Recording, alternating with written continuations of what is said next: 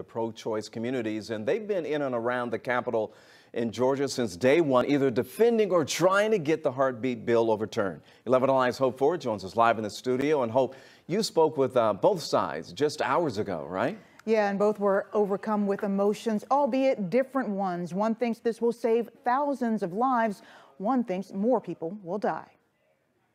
The clock ticked slowly in the post-Roe world for news on what would happen with Georgia's 6-week abortion ban. We have waited so long for this bill. When the Supreme Court draft was leaked, we knew this was coming. Suzanne Guy, pro-life and longtime supporter of what she calls common sense legislation. It is going to save thousands of lives of innocent children and also spare thousands of women and men the regret of abortion. Tamara Stevens, pro-choice, longtime opponent of what she calls a dystopian law. There are women who will quickly choose to have an abortion the minute that they find out they're pregnant, under 6 weeks, that may have chosen otherwise if they had some time to process it. I talked to Guy and Stevens before, back in 2020, when Georgia's heartbeat bill was struck down in federal court. At the time, Guy heartbroken, Stevens overjoyed. Now the decision and their reactions reversed, but their beliefs remain the same. We know that it won't stop abortions. We know that it won't.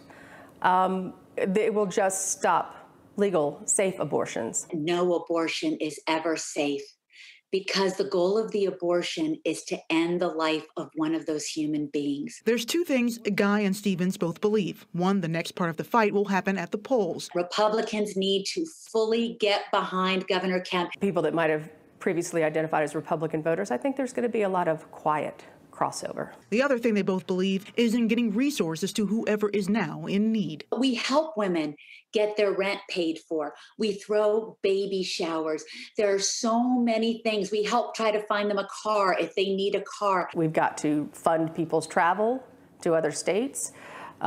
We've got to do whatever it takes to ensure that the women of Georgia have the support and the access to abortion that they need.